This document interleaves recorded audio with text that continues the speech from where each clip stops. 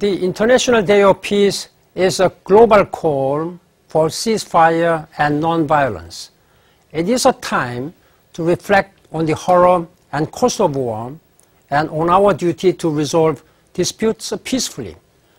Most of the victims of conflict are powerless. Innocent civilians, fathers, mothers, and children.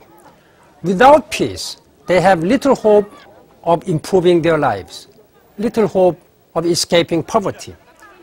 Often those who work on behalf of the powerless are also targets.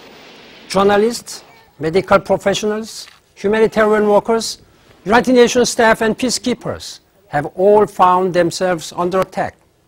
Combatants, warlords, arms suppliers, and their sponsors continue to display a cruel disrespect for life. On this International Day of Peace, I remind all of them that there is another way, a better way, the path of peace. We should be encouraged that war between nations is happening less often.